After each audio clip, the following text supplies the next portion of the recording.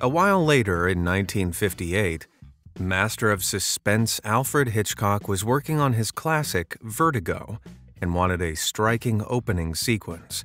So he said, "I better call Saul."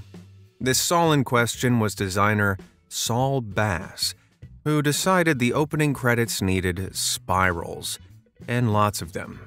Spirals are a recurring motif throughout the film, and Bass insisted that these shapes be based on Lissajous spirals, mathematically calculated patterns so complex they couldn't be accurately drawn freehand, and needed the motion of a pendulum on a moving animation stand.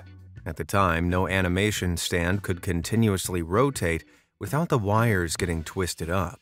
The crew decided to use an M5 gun director. This is a mechanical computer used for aiming weapons at moving targets. These things can move non-stop and match the swing of a pendulum.